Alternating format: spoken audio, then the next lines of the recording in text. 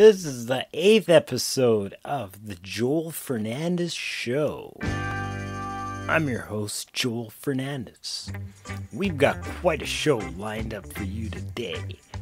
But first, I just wanted to say it finally came in the mail.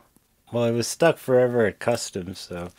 But yeah, like I ordered it, I expected it to appear before the solstice, so maybe you would have seen this in one of my videos, but it didn't arrive till a couple days ago, so I was really excited when I got it. Pretty cool, and I'll definitely be using it ceremonially, of course, later on.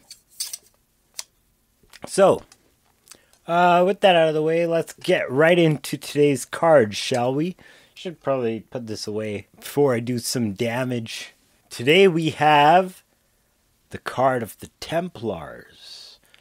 I told you in this show we're going to get pretty deep, and this card gets even deeper than that. But for those that don't know, the Knights Templar were a group of religious knights that were dispatched to Jerusalem to reclaim the Temple Mount for the papacy.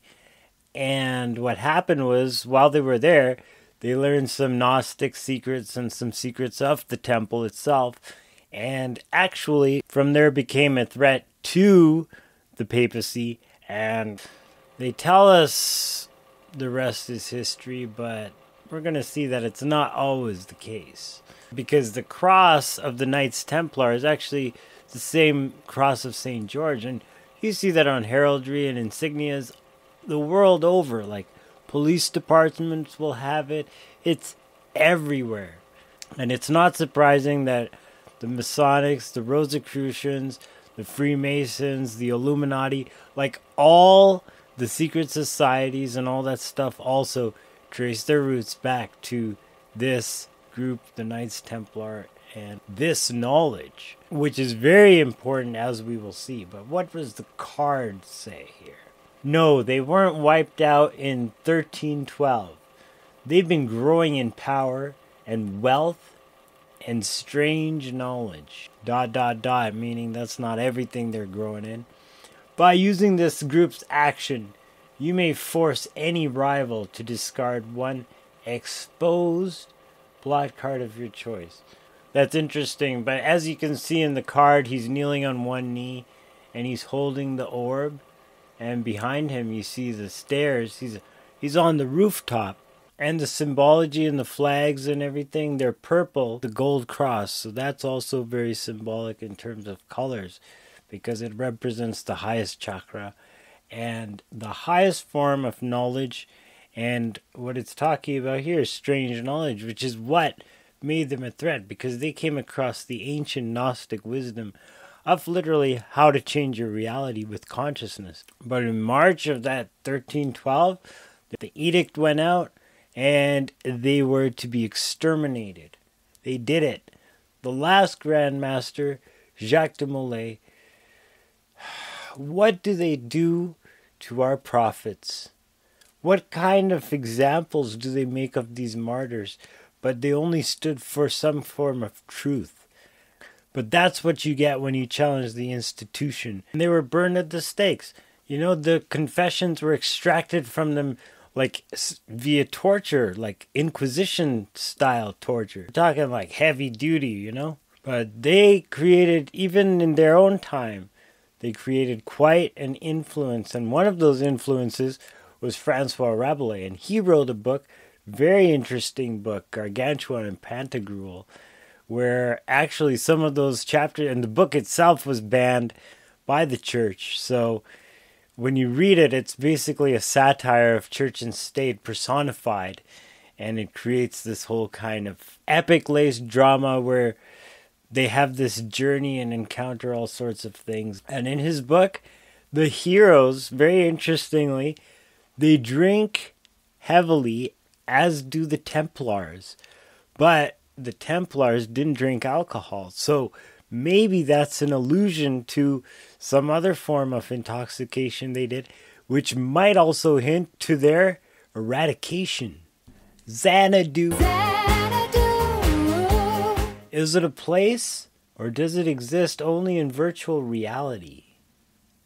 No one knows. Xanadu is the ultimate vacation spot where all desires are fulfilled. Once one of your servants has visited Xanadu, he'll be loyal forever, just for the chance to go back.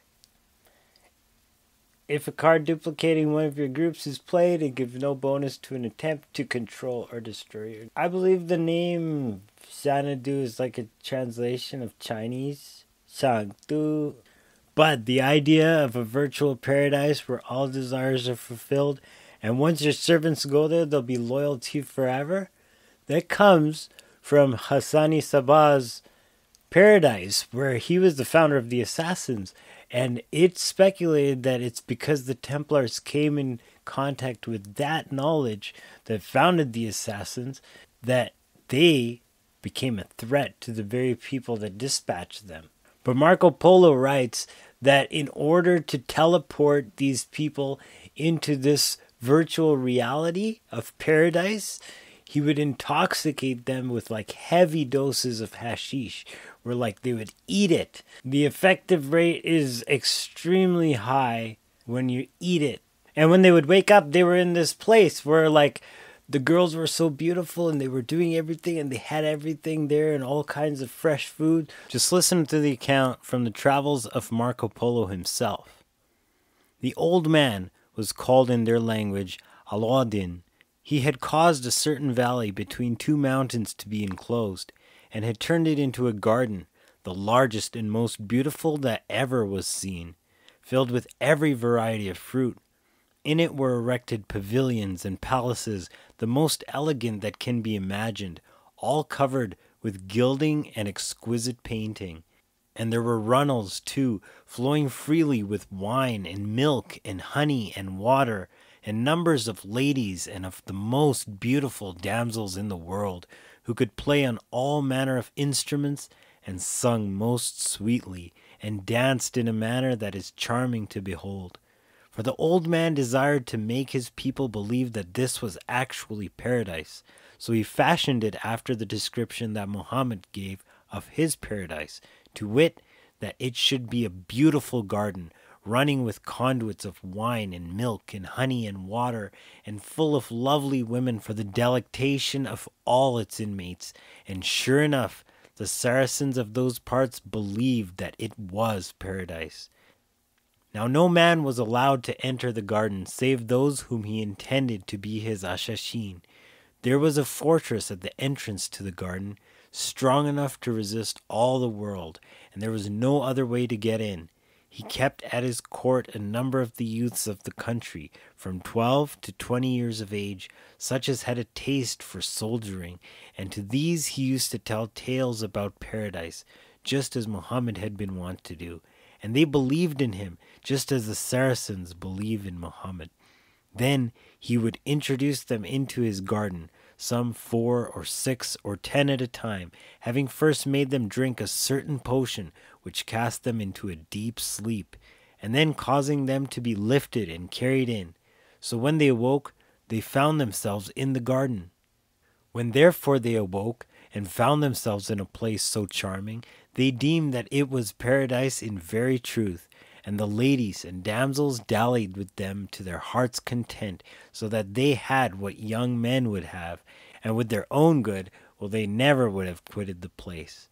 Now this prince, whom we call the Old One, kept his court in grand and noble style, and made those simple hill folks about him believe firmly that he was a great prophet. And when he wanted one of his Ashashin to send on any mission, he would cause that potion whereof I spoke to be given to one of the youths in the garden, and then had him carried into his palace. So when the young man awoke, he found himself in the castle, and no longer in that paradise, whereat he was not over well pleased. He was then conducted to the old man's presence, and bowed before him with great veneration, as believing himself to be in the presence of a true prophet. The prince would then ask whence he came, and he would reply that he came from paradise, and that it was exactly such as Muhammad had described it in the law.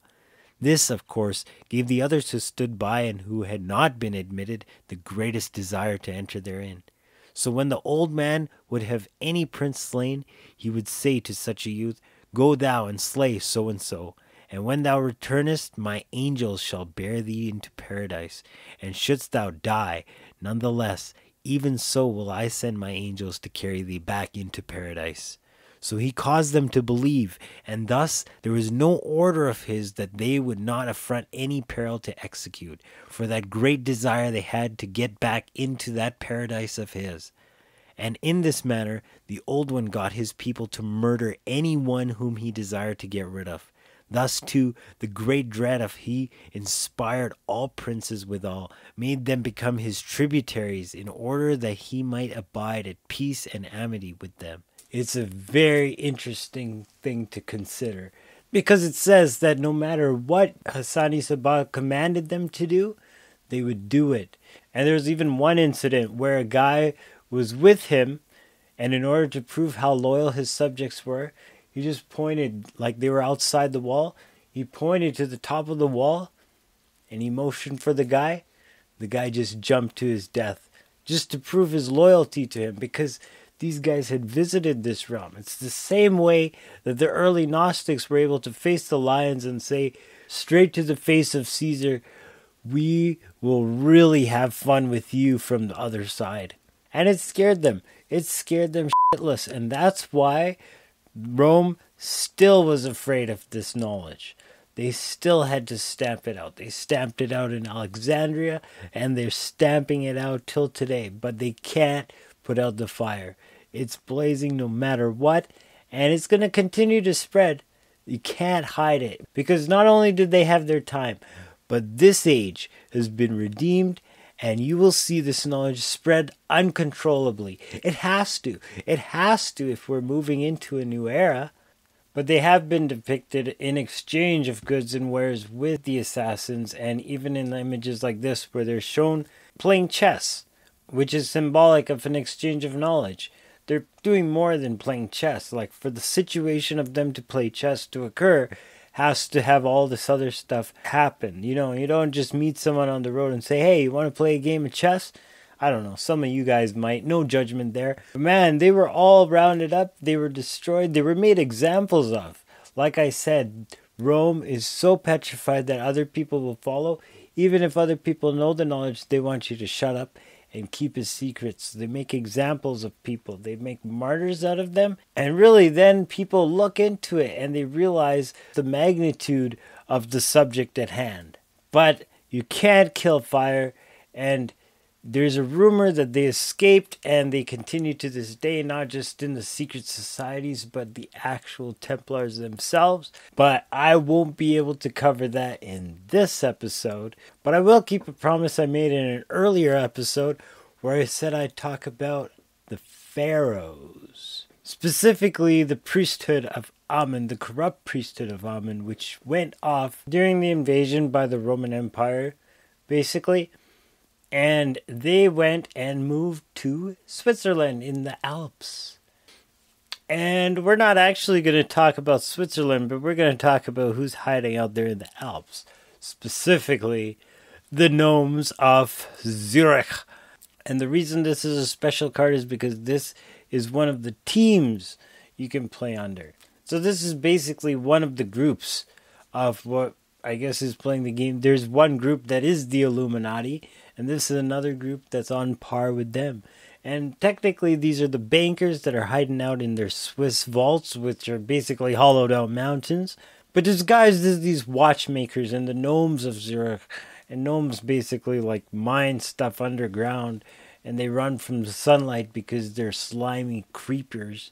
But banksters aside, they were literally originally the Sœurs d'Ici, which is how we get the word Switzerland, which literally means in French, the sisters of Isis. It's the Amun priesthood, the corrupt Amun priesthood, I should say. But by then it had all been corrupted. Corrupted. Because everybody had forgotten their true source, which is actually this connection we have in the I amness of being. But people forget that and they get caught up with other things. It's understandable because we're physical beings, but we got to keep coming back. We got to keep coming back and raising. And that's the point. That's the point of what's going on here, because we're really creating a new world where we're raising and we're making it happen through the power of our own awareness, not by any kind of crazy institution that sets it up for us. And that's what we have to say no to. Things like this. And I'm not criticizing any race of people. I'm saying that there is a group that is operating behind a veil that makes it very easy for them to get away with anything. We gotta say no to institutions. We gotta say no to people that set themselves up. Like these guys. Beware the synagogue of Satan, who say they are Jews and yet are not. An ancient and subtle brotherhood. The elders know well the art of conspiracy. They can reorganize your entire power structure. This must take place on your turn and requires their action and an action from your Illuminati. Read the protocols of the learned elders of Zion. Read them and see if they're not coming to pass. See if you agree with them. Why do they even exist in the first place? What is up with this? This is as freaky as the Georgia Guidestones, I gotta say. But the time is ripe, and we have redeemed this age because we have raised our own awareness. And that is what they are afraid of, because that leads to the next step when all this knowledge is just going to flood in. It's just going to flood in. And we are going to see an influx of not only freedom, not only expansion and abundance, but we're just going to see everything just explode into like what we would consider a utopia. Maybe it could still use some work, but we are going to see everything just take off like we've never seen it before. And the good thing is, it's not that long. We have a waiting period. There is a birthing process to this whole thing, but it's not that long. And now we're just at the cusp of it. So we just got to stay still. And by this summer, we won't even recognize the world that we find ourselves in. And that's a good thing, because the guys like these to whom we owe colonialism to, we owe the Inquisition to, I'm talking about the scum that are the Jesuits. Don't attempt to adjust your TV set. It won't help anyway. We have control over the vertical. We have control of the horizontal. But the question is, who has control over you? This is probably the craziest thing ever. It's like, yeah, there's crazy things happening. Like, we haven't seen warfare on this level ever before.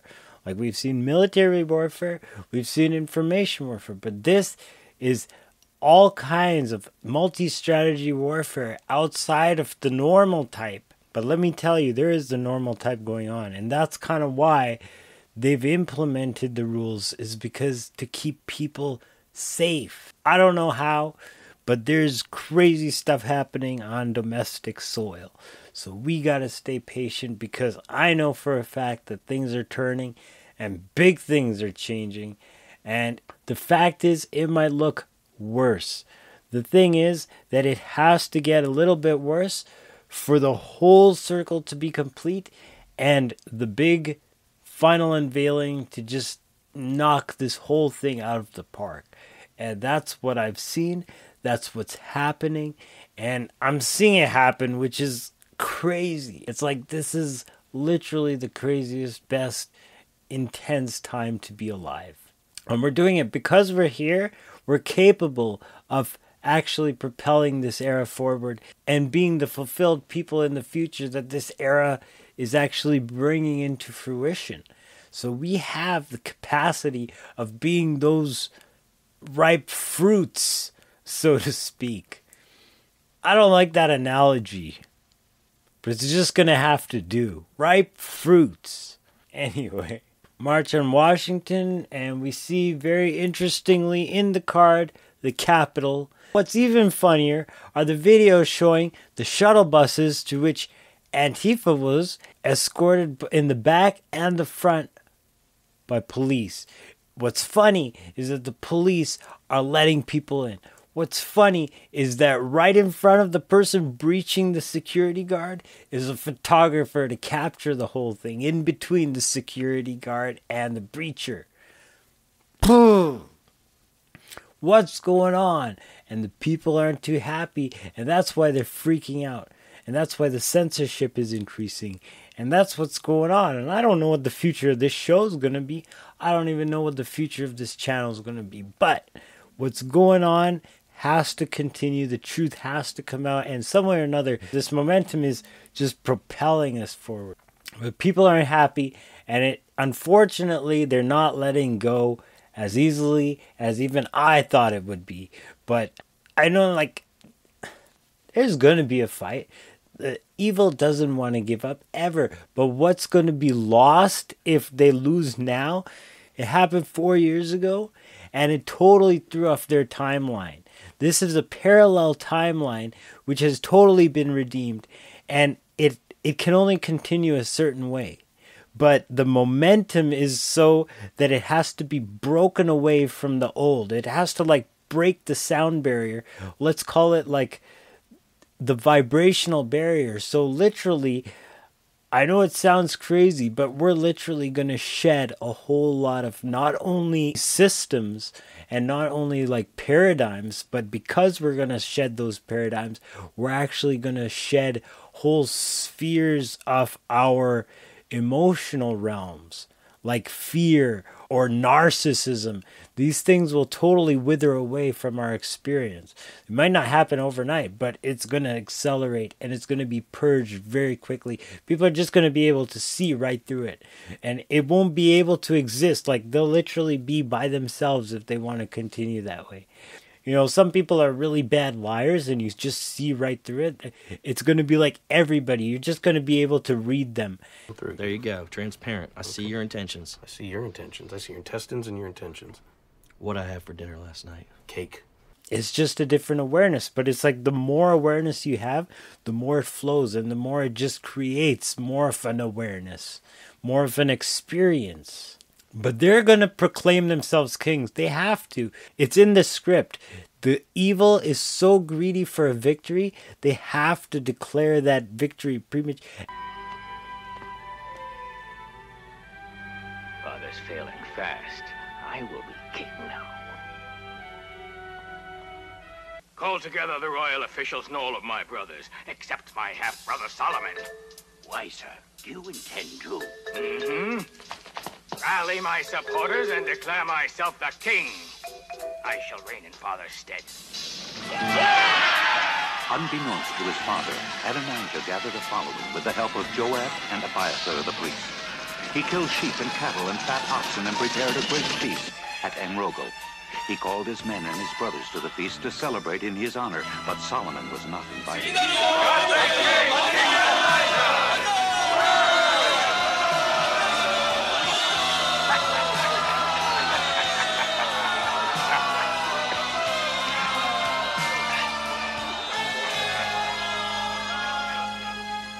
Nathan, what do you know about it? The prince is holding a feast at En-Rogel right now, sir. He is? Where he is being hailed as the king. My lord, did you tell Adonijah that he should replace you without disclosing it to your son Solomon or myself? If not, you'd better do something about it at once. Please come here. Yes? Do as I say. Please take Solomon and go down to Gihon. Be sure he rides on my own mule. You and the priest anoint his head as the new king. Bless you, sir. Then let the trumpets be blown and cry, God save King Solomon. Yes, your majesty. Amen.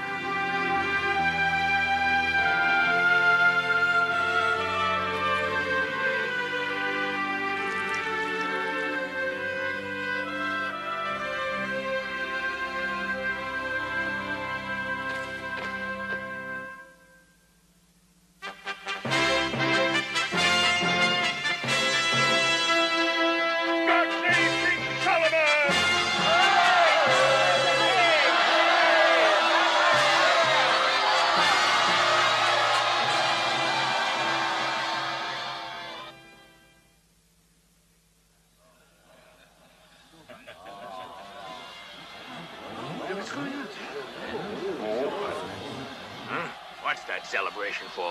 What's that they're bellowing? They're cheering for King Solomon, sir. What? Sir, Biathix, the son. Adonijah, King David has just declared Solomon to be the new king. No, I don't believe it. The whole town's rejoicing at the news, so that's what the uproar is you've been hearing.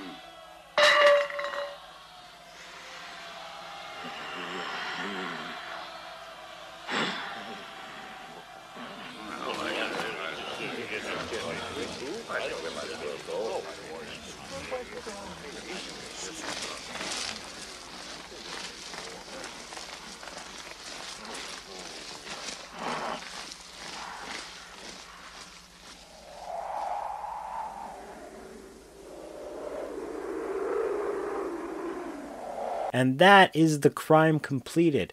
Like, that's the crime worthy. I mean, worthy of the punishment that's coming to them. And I'm not criticizing. Like, this is not a channel to incite violence. This is a channel of love and how to create utopia. So let's not get stuck up on this subject.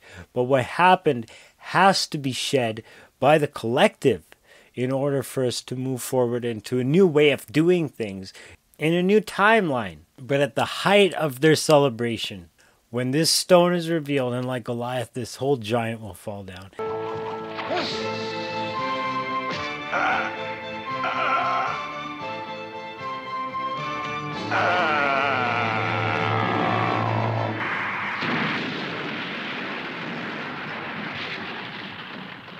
He won! He killed him dead!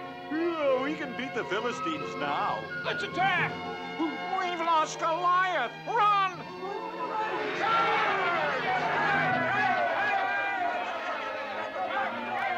And didn't Sidney Powell say it would be biblical? It will be biblical. So I wouldn't be surprised if they know something that the rest of us might not know, but that we're going to see a production and a half. Like, they knew about it all along. They knew about the mail-in ballots, they knew about the machines, and those are not even the best cards in their deck. You got to realize. The thing is, we'd even heard that the military would be called out way back before, because they're not going to give up that easy. You know what? This show talks about it, and this show is in the 80s, but the time period that the show was set in is actually the late 1800s. I wonder if they were doing this all the way back then. I'm not gonna cheat. All right. Well, let's call it, say, absentee voting. Absentee voting? Mm-hmm. We could just have some of the folks who aren't around cast their votes for you. What folks would you be talking about? Well, I happen to have the records of all the registered voters in Dry Gulch, both living and dead. And I thought we could take the folks who've deceased over the last 15 or 20 years, and they could cast their votes for you. You're saying that I should win this election by using the votes of dead people? Sheriff, if they were here, they'd want to vote for you. Tutwater, I can't do that. Sheriff, we know that Luther Bedloe is cheating, and if you're going to win, you're just going to have to do a little cheating of your own. It's all right. Two wrongs don't make a right, Tutwater. I can't cheat even if Luther Bedloe is. I'd sooner lose this election. Sheriff, if you don't use this plan, you don't have a prayer of winning. Listen, if you change your mind, would you come and get me, please?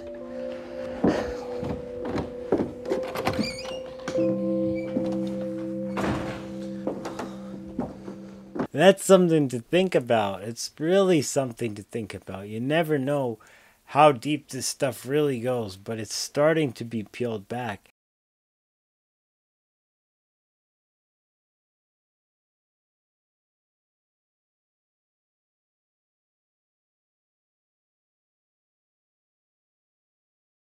The veil is starting to be lifted, so I'm sure a lot of people are in for... I think everybody's in for a few surprises over the next little while. It's a good thing. It's a good thing, because when change happens, we always move forward. That's the point of moving forward. Change. So paradoxical, and people want change, but then when they have change, it's like, oh, I didn't want that to change, man. Time is speeding up. There's an esoteric reason for this, but I won't cover that here. It just has to do with the bringing in of like this Christ consciousness, messianic age, and literally an age where the world is just experiencing miracles after miracles, what we would call miracles, but by then it's just going to be, it's like, you know, the ancients would call some of the things, we would call some of the things the ancients did miracles, let's say that. Mind you, there's a lot going on that we don't know about, but the time is speeding up because the time is changing, because it already has to process the old and it's ushering the new. We're already seeing a lot of new having started even decades ago, but it's begun a change that's only accelerated, and now it's reached a crossing point. So what we saw before was actually the point before the pivot. Everything before what I think 2012. But now we're actually in the 9th year after the pivot, and wow. Wow is all I can say. When I had this information come through and I was like, oh, the year in 2012. And yeah, the year has to be based on constellations, not these months that are totally off center. And oh, what, the signs start on the 20th of every month? What is that? And now the 21st. Like, there's no consistency. And when there's consistency, then you're actually reading the book. So that's why the year is so important, because it's a symbol of time, and it's literally the symbol of everything. The universe is a fractal of this one thing. Everything is just holographically projected, and it all contains this cycle within it. It's amazing. It's a pulse. It's the torus. It's the sine wave. It's just the form that energy flows in, and it's beautiful because it's all things. It's all things, and it's complex, yet it's simple. But this information, the information itself will only accelerate. So I'm not worried about the information. As long as I'm here, I'm still going to be showing this and funneling this awareness out, because that's the trajectory of the new era. That's the way things have to unfold, because we have to realize more of who we are, and then we have to live as more of who we are. As we do that, we create more of the world that we know we deserve. Everybody starts to work together in that world because everybody's doing more of what they want to do.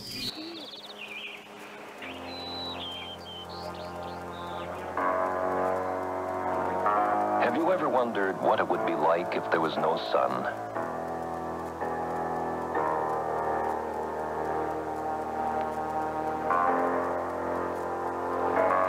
There was no moon.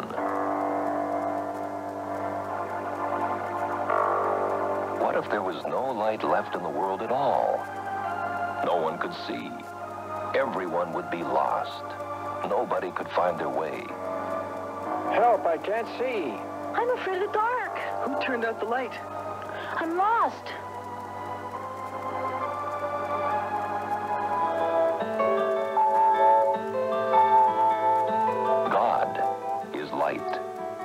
If you know him, then let his light that is inside you shine. You may wonder what difference one little light can make. But remember, even the tiniest little light is stronger than all the darkness. So, shine. Because as long as there is light left shining, people will see it and find their way back to God.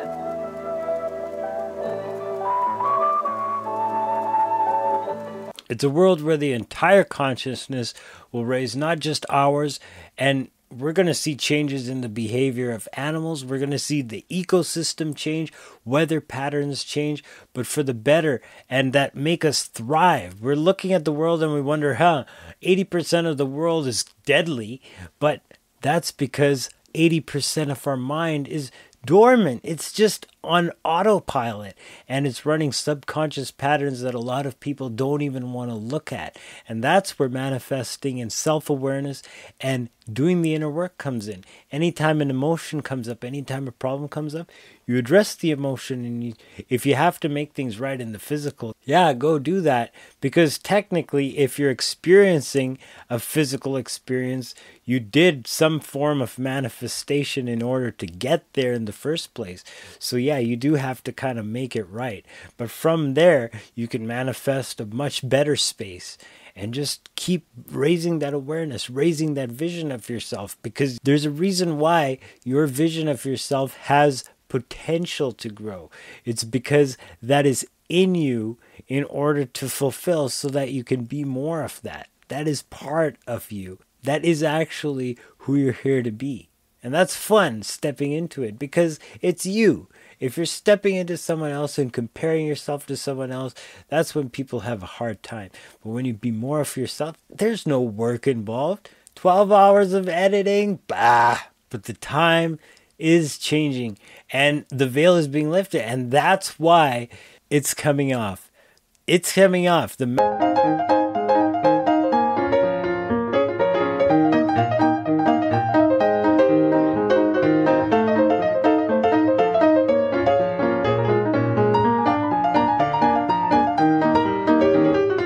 When it does, it's going to coincide with a huge unveiling.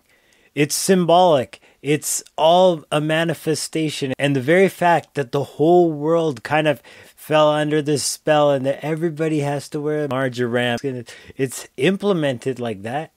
The very fact that it's happening means it's symbolic, and we will see it unfold in the most dramatic way. I'm excited for it. Things are really crazy. This is a really crazy time. I could keep going on. But speaking of signs, it's very interesting because I pay attention, but I never put any emphasis in looking for signs, because I'm always like looking in here for the true answer, right? And that way you don't have to worry about the signs, because sometimes you get a sign, or sometimes you can interpret a sign differently. Sometimes the signs are complicated and they're overwhelming, right? I mentioned in one of my previous videos, actually I made a video about it when I got a flat tire. That was quite an episode, but it taught me, actually it taught me many things. It took a while for the right tires to come in because of like all the border issues, and it was weird because like the car I have, for one thing, it's not your regular car, and then on top of that, I need special tires because that's just how I roll. I do talk on this channel about the Messianic age, and a lot of people don't get that, and they're like, oh yeah, 5D, or you know, even Christ consciousness. But I'm like, it's all part of the same thing. And if we understand it Kabbalistically and in the actual deep understanding of what the scripture means, it's like you can actually crack the universe. And it's literally a manual of cracking the universe and manifesting reality. That's what it is. But it's a method of, I don't know how to describe this in just like a couple sentences, but it's a method of like raising your consciousness through a series of states, and those states are personified as people.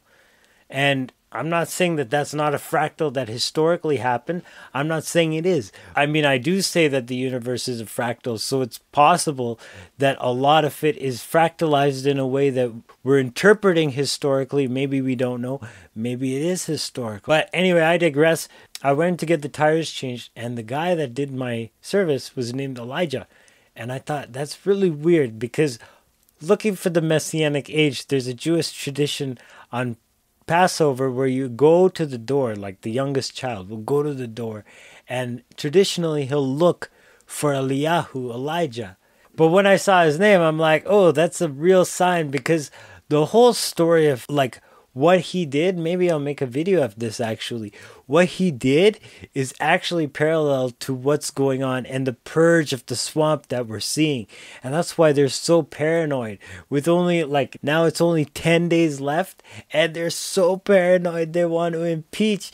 Why would you want to impeach somebody when there's only 10 days unless you're scared of something they're going to do in those 10 days? Good evening, and welcome to Term Limits. Don't look at my eye. Tonight we speak to an 80-year-old woman. Ladies and gentlemen, the house drinker. What's it like to be house drinker? You know, Mom always says that life is like a bottle of vodka. You just never know how much you're gonna drink. Walk me through one of your days as drinker of the house. Well, I like to follow the Democratic playbook. Democratic playbook? Yes, the Democratic playbook. You know, it's like, I deny there's a problem, and the press supports me. What? You know, I refer to everything as peaceful and calm. As I make sure to go on camera and praise the criminals, and the press praises me. That's your playbook? Yes, and you know, if all else fails, and I just can't keep any order, I just blame Trump. You blame it on Trump? Yes, I cannot emphasize this enough, all right? Always blame Trump, all right? It always works, all the time. Anytime there's a problem, you always blame Trump. Well, House Drinker, realistically, is a second impeachment a smart idea? Don't you take that tone with me, young lady. He only has a few days left. Isn't this just gonna be more taxpayer money wasted? Listen to me, okay? I don't care about taxpayers, all right? When I impeach Trump for the second time, he will never, and I mean never, be able to run for president again. That man is in disgrace. We're gonna eliminate the Republican and Conservative parties forever. Forever? Forever! Can you tell me what happened in your office? Well, these deranged, unhinged, and dangerous Trump supporters, they took my laptop and then they took a poop on my desk. They took a poop on your desk? Yeah, they took a poop on my desk.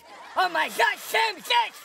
That's terrible. Yeah, well, first they spray painted my garage and peed on my poinsettias.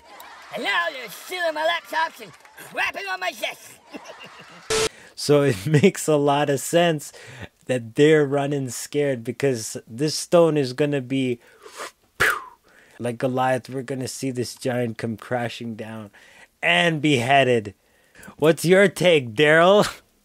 Joel, you know, there's a lot of trouble going on. I don't know who you're listening to. I don't know where you're getting this information from, but you are misled, my friend. You are living in an echo chamber.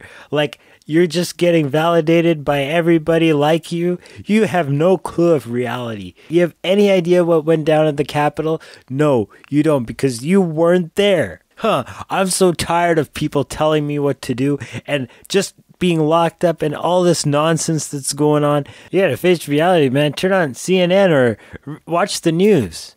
You know, it's like you don't want to know. Well, Daryl, it's not like I haven't checked out the other side. I've checked out the other side, and let me tell you, it's painful. Like, if you watch both sides, if you really listen to what the man has to say, anyway, I'm not even going to argue, and take that marjoram off, because you're going to get a rash. Frankly, I know the time is short, and I'm not so worried about it, because honestly, I've found a voice here, and it doesn't seem to matter. And in doing that, and in having raised my vibration and my conscious expression into a new mode of reality, that is actually the key to unlocking and pulling back that veil and bypassing that kind of barrier of physical reality of wearing a marjoram in public. So yeah, the whole unveiling of that, and people are going to come into more of their own expression. It is symbolic. Of course, physically this is going on because it's a ploy to keep the native population silenced while there's a foreign country on domestic soil. There is seriously domestic battles going on that we have no idea about, because the majority of us can't even leave the house for what we don't really need. So what's the point, right? And in the meantime, like, you hear helicopters, like you hear heavy aircraft, you hear like the ground literally vibrates from the machinery that they're moving in the city, in the suburbs. Like, since when did they move this kind of machinery in the suburbs? And they're digging the whole thing up and putting these wires in. They're putting like optic cables. I don't mean to complain. There's a lot to complain about. And it's easy. I'm not blaming people for getting distraught, because the bad news is all around you and they're pummeling people with it. But it's very important for us to raise to a level of unconditionality. And that just means that we're not swayed by the conditions, that we have a vision of awareness in our mind, and that propels us forward. That's what unconditionality means. That's what agape means. Agape means, it's described as unconditional love, and that love is the source energy that's flowing and connecting all things together. And that's what's described in scripture. But the actual agape encompasses an unconditional way of looking at things and then interacting with it. That unconditionality is the fundamental catalyst. It's actually the fastest, strongest magnet that you can use to attract a manifestation to you. It even says the greatest of these is agape, out of the faith, hope, and agape. And faith is such a powerful force, just enough.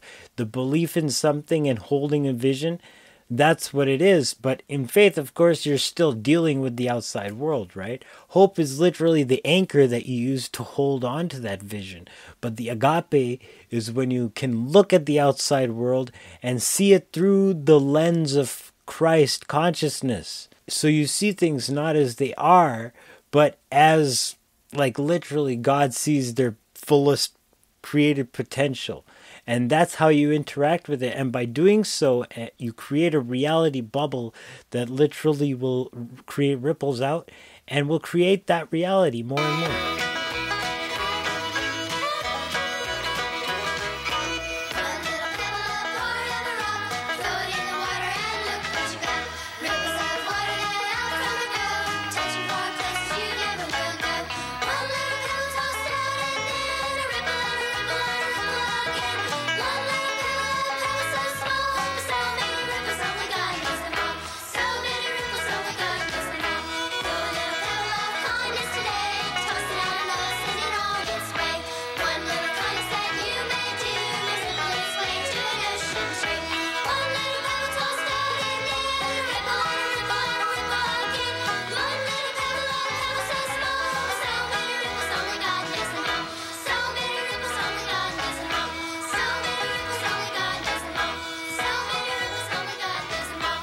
As events unfold, as sequences unfold down that timeline, and there's bubbles of timelines. People are living in different bubbles, experiencing different things, and that's why certain people will fall victim to a certain crime, because they're living coupled in a bubble.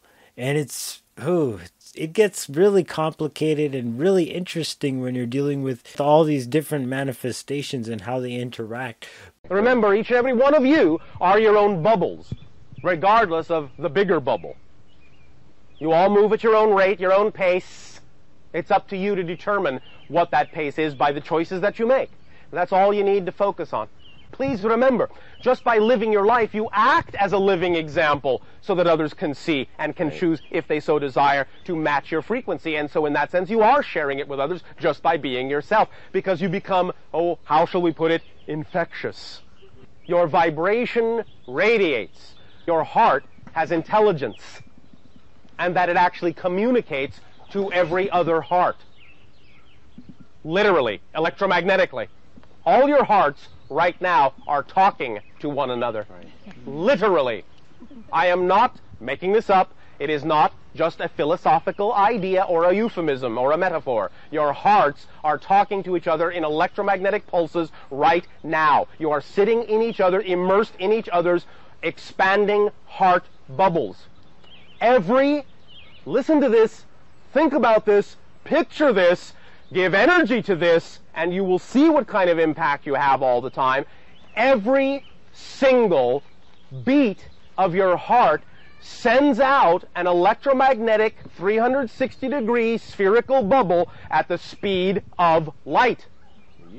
That electromagnetic pulse, 186,300 miles per second. That means instantly, nearly, every single one of those bubbles pulsates around and through the entire planet from every single being on it.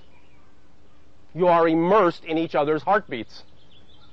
When you begin to talk to your own heart, you will know how to talk to others, sometimes without saying a thing, with your mouth or your brain, which sometimes is for the best. No offense. But like a magnet, we're just pulled to what we're emitting. And justice is always served. You cannot escape it.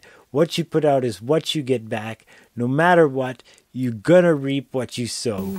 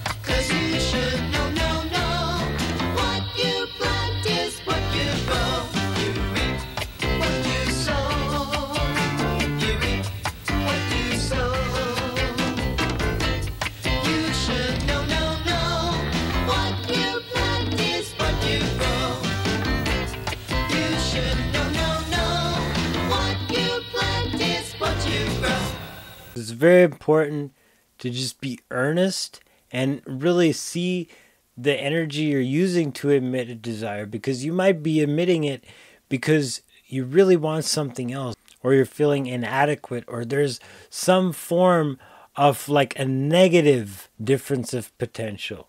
And you want to avoid that, because that will only create negative events down the road that have to complete that equation. Something to think about. Something to really think about as we move forward, because we really want to create a world that matches who we're here to be, and not a lot of the programming that has been shoved down our throats just for all our lives, basically. Imagine it, 12 plus years of being indoctrinated with a left brain curriculum. Why don't we start to shift and incorporate more of right hemisphere paradigms into our curriculum? Of course, the education system has to change, and that's going to be coming here on this channel too. So stay tuned for more videos like that. I'll see you next time on the Joel Fernandez Show. Agape, salaam, namaste.